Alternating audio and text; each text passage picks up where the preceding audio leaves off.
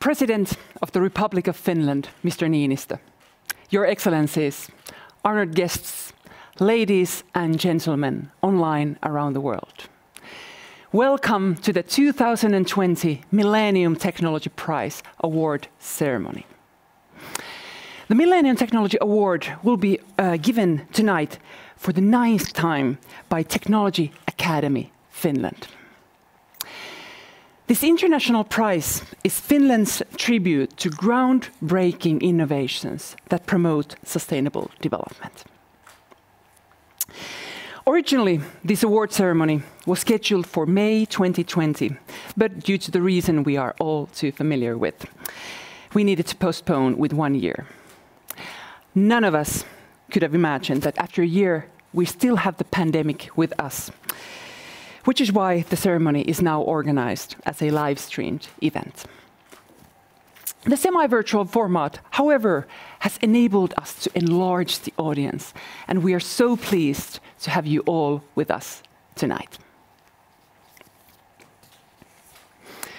My name is Nelli Soger. I'm a graduate from Aalto University School of Science and have background in technology entrepreneurship. Currently, I work in making healthcare smarter and more accessible through digitalization and technology.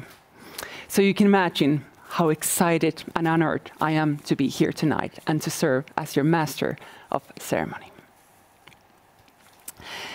Tonight, we will find out who will be the next winner of the Millennium Technology Prize and what the winning innovation is all about. Now, to open this very special evening, it is my honor to welcome on stage Professor Marja Makarov, Chair of Technology Academy, Finland.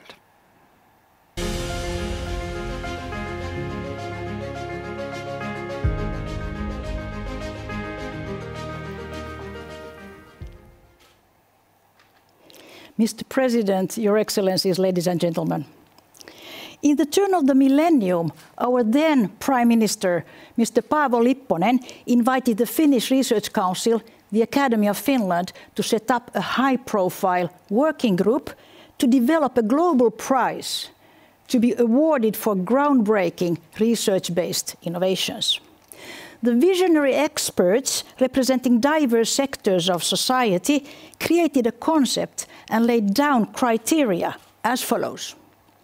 The winning innovation should enhance people's quality of life, promote sustainable development, generate applications with global commercial success, create new socio-economic value, and stimulate further cutting-edge research and development. These criteria, more than 20 years ago, they are perfectly valid today. The patron of the prize is the President of the Republic of Finland. The €1 million award is financed from the state budget, and the governing body of the prize is Technology Academy Finland. Nominations are invited every second year from all over the world: universities, research organizations, companies, industries, academies of science. Let me give you now a flash of the previous winners. Tim Berners-Lee was awarded the prize in 2004 for the World Wide Web, which changed the world.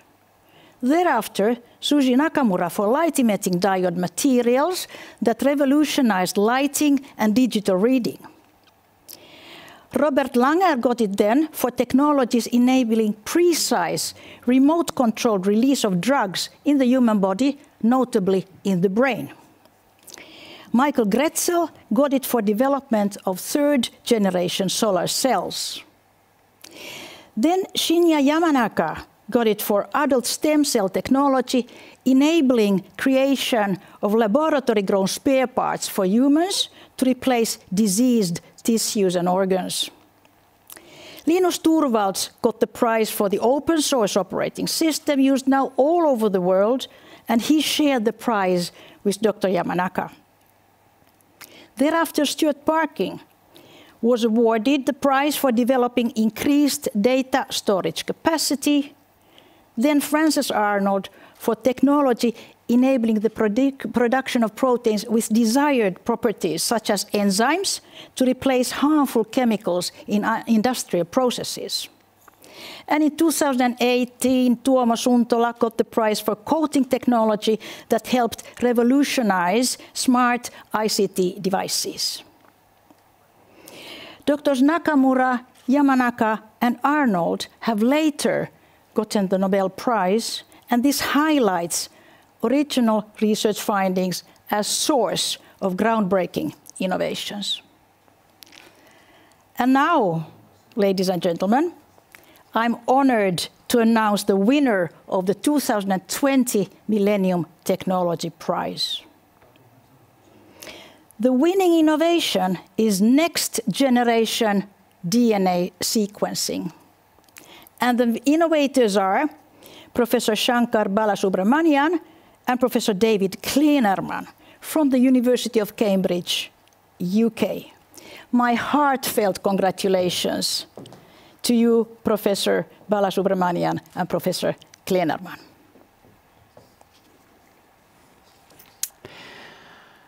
Thank you, Marja Makarov, for the most inspiring start of this ceremony. Next up, the chair of the International Selection Committee, Professor Päivi Törmä, will introduce the justification and motivation for selecting the 2020 Millennium Technology Prize winning innovation. Welcome, Professor Päivi Törmä.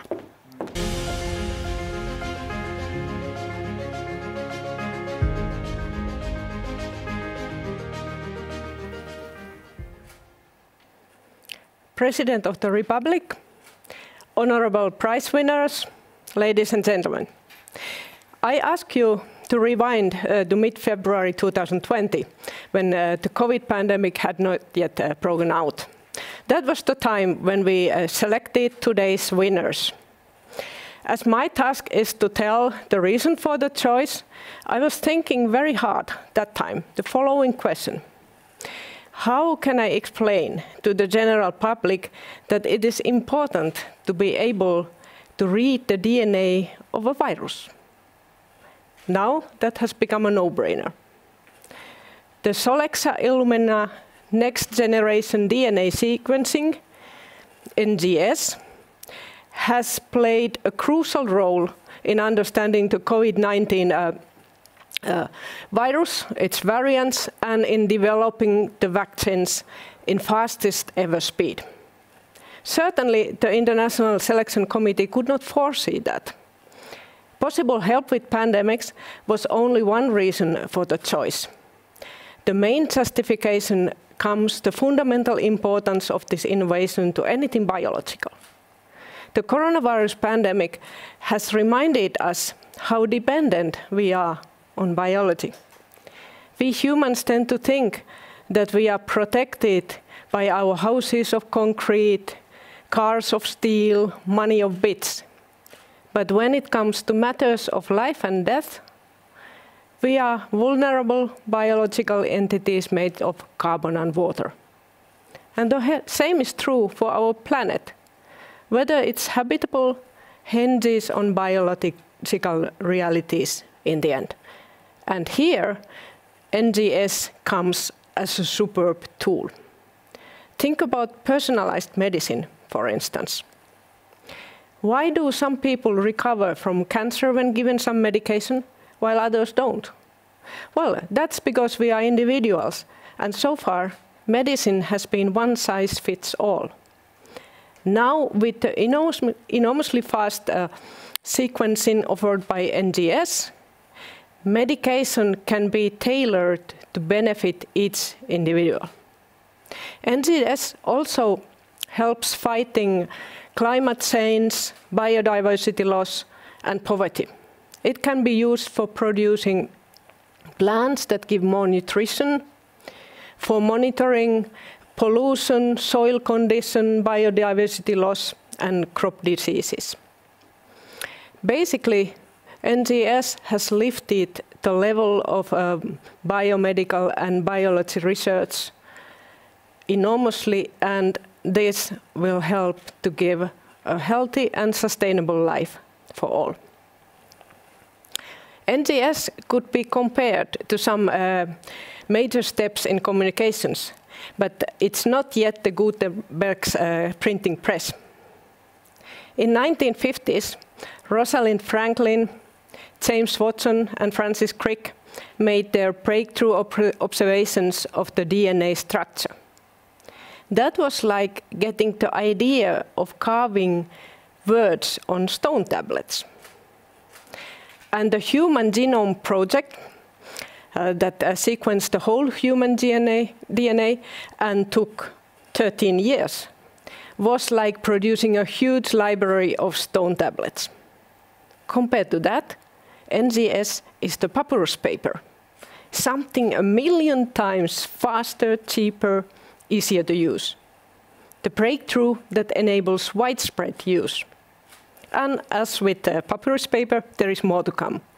We are only in the beginning of an exciting journey to understand life.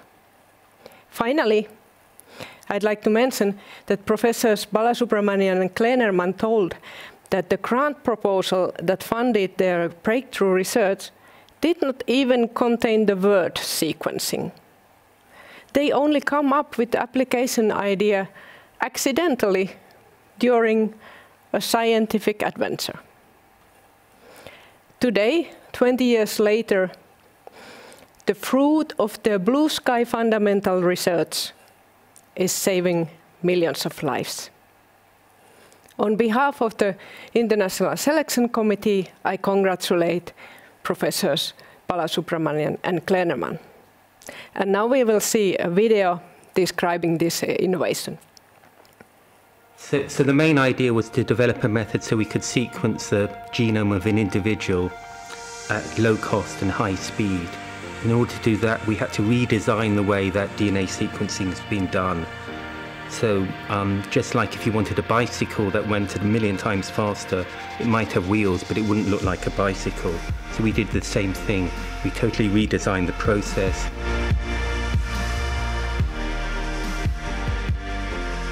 Scientists estimate that us humans have around 20,000 to 25,000 genes inside our cells. These genes control or influence, more or less, all aspects of our life and health. But while it's relatively easy to draw links between certain damaged genes and the diseases these genes cause, in most cases, things aren't that straightforward. DNA sequencing is the process of determining the nucleic acid sequence, the order of nucleotides in DNA. It includes any method or technology that is used to determine the order of the 4 bases: adenine, guanine, cytosine, and thymine. Comparing healthy and mutated DNA sequences can diagnose different diseases, such as various cancers, and can be used to guide patient treatment. The next generation sequencing, NGS, involves fragmenting sample DNA into many small pieces that are immobilized on the surface of a chip and locally amplified. By detecting the color-coded nucleotides incorporated at each position on the chip with a fluorescence detector, and repeating this cycle hundreds of times, it is possible to determine the DNA sequencing of each fragment. Having a quick way to sequence DNA allows for faster and more individualized medical care to be administered or even take action beforehand. So the hope would be that if you've been sequenced, we'll eventually know which diseases that predisposes you to get. And before you get the disease, you can be treated, your lifestyle can be modified. The main difference between the old method of DNA sequencing and the NGS method is the sheer scale and speed. The NGS method can currently sequence a human genome for under $1,000 in about a day, which is a remarkable million-fold improvement in speed and cost in just over a decade, and a 100 or 1,000-fold of the initial goal. A completely different approach to the possibilities of DNA sequencing is possible now, thanks to the innovation, and it has enabled the development of a broad range of related technologies, applications, and innovations. Due to its efficiency, NGS is now being widely adopted in healthcare and diagnostics, such as studying coronavirus. But it's providing new opportunities also in biology, and there's even research about using DNA to store data. I would say, given the complexity of what needed to be achieved, we went from the ideas phase to having a working system that could be manufactured and put in the hands of other researchers, that entire process was less than 10 years. I think that's not a very long timescale in terms of science. Working with new innovations and new technology is hardly ever a quick, steady process, or even a slow and steady process. When it comes to science, some luck and fortunate accidents might be needed to find the right path. It could be even said that the whole process requires finding the right new challenges that need to be failed and only then eventually solved. There were many, many failures along the way, of course. There always is in science, and if you're treading new ground. And I have a saying to my research group from time to time that the secret of success is to fail quickly. And failures actually, when you start to learn about what the right pathway might be. Over the last decades, innovation has become a significant way to combat critical social risks and threats. New technologies open us doors to new possibilities and opportunities. By engaging more openly with each other, scientists and researchers stand not only a better understanding of their own work, but also develop new insights. But I think the last year has shown us that scientists working together can solve major world problems in a very short space of time. So I think if we can continue to do that, I think we can start to tackle some of these very major problems such as climate change, as well as disease and health.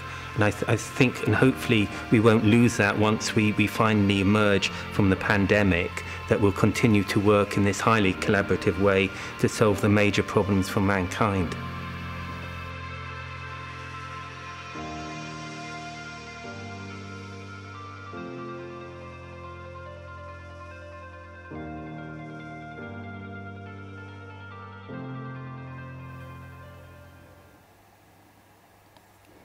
Dear winners, welcome on stage.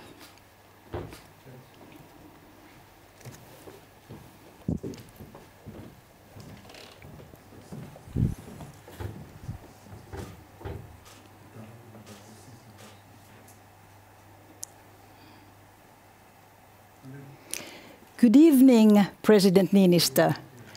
The floor is yours. Good evening.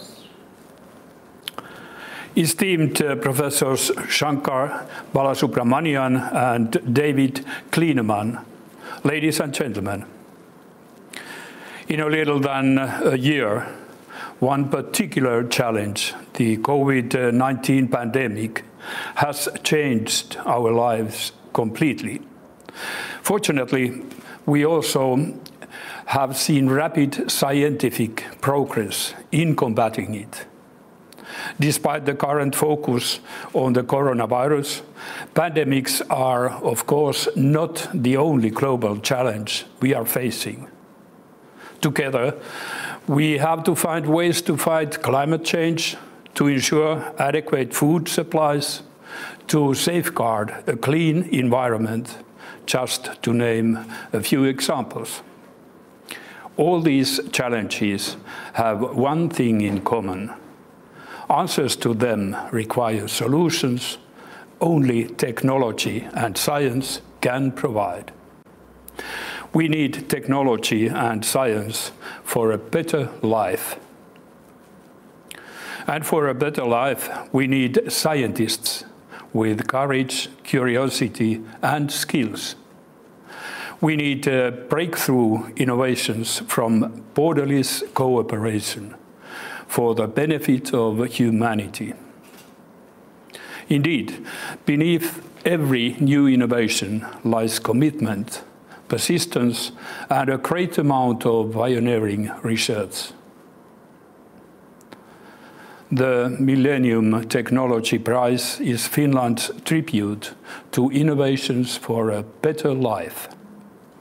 Today, I have the great pleasure to congratulate you, Professor Shankar Balasubramanian and Professor David Klenerman, as the 9th winners of the Millennium Technology Prize. We are grateful for your achievements in developing the next generation DNA sequencing technology. This technology is said to have changed the basic understanding of life as such by enabling accurate, fast, and low-cost DNA sequencing. The innovation has a tremendous impact on biology and medicine worldwide. It enables improved healthcare, enhanced food production, and better understanding of crop diseases. Furthermore, this technology has laid the ground for the creation of multiple vaccines against the coronavirus. I am impressed by your innovation and your work. I will now ask the Chair of Technology Academy Finland, Maria Makarov, to present to you the Millennium Technology Prize Award. This award, an artwork Milky Way, has been created by Pekka Jylhä, the renowned Finnish artist. It symbolizes open-minded, creative and curious thinking, characteristic of successful research. At its best, this kind of thinking leads to significant breakthroughs for humanity, such as the new generation DNA sequencing. My warmest congratulations. Thank you, President Niinistö. And now, ladies and gentlemen, it is time to hand out the award trophies. Thank you, Nelly. Professor Balasubramanian. Thank you.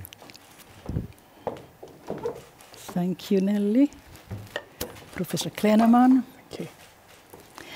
And now it is time for your speeches, please.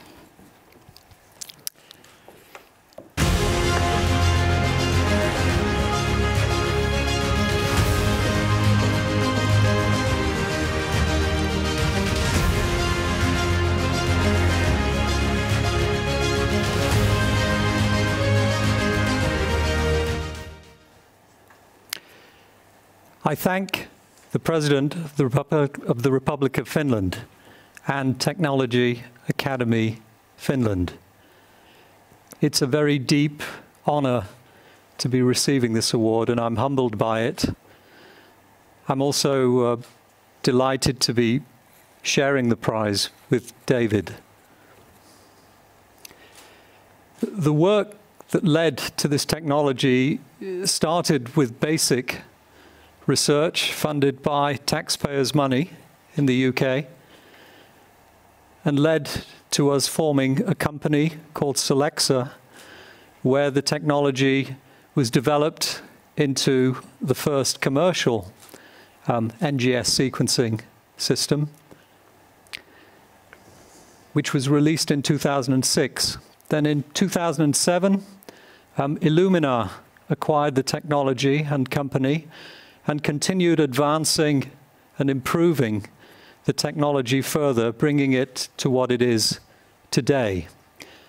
All of that has served to democratize the technology and make it available widely around the world for researchers. So I would like to thank those in Cambridge University, our co-workers who helped us achieve the early work, the people of Solexa for the part they played in this, and also the people of Illumina for what they have done and what they are continuing to do. Now, technology doesn't have impact in itself. This has required the efforts of many communities of scientists who've used the technology, physicians, clinicians, and also patients, to bring genomic medicine to where it is today and taking it to where it may be tomorrow. So this wider community needs to also be acknowledged. Thank you very much. I'd like to just echo what Shankar said. I feel both humbled and delighted to receive this award with Shankar. And I'd like to acknowledge the talented people in our labs in the University of Cambridge and at Selex and Illumina who made the technology what it is today. I hope they feel as proud as I do that this technology has been recognized by the award of this prestigious prize. At a personal level, I'm delighted to win the award with Shankar. Since we started our labs in the University of Cambridge together, we were made Fellows of the Royal Society together, and we've now won this prize together. Thank you very much. Warmest congratulations, Professors Balasubramanian and Klenerman. And thank you for the astonishing work you're doing and for the impact you are creating. At this point, I would like to thank President Niinistö, the winners of the 2020 Millennium Technology Prize, Professors Balasubramanian and Klenerman. Your Excellencies, ladies and gentlemen, for this breathtaking ceremony. Tomorrow, the winners of the Millennium Technology Prize, Professor Shankar Balasubramanian and Professor David Klenerman, will be giving a public Millennium Technology Prize lecture as a part of the virtual Millennium Innovation Forum at 4:30 p.m. Eastern European Standard Time, and everybody is welcome to join. You can find the link to join the forum on the website millenniuminnovationforum.fi.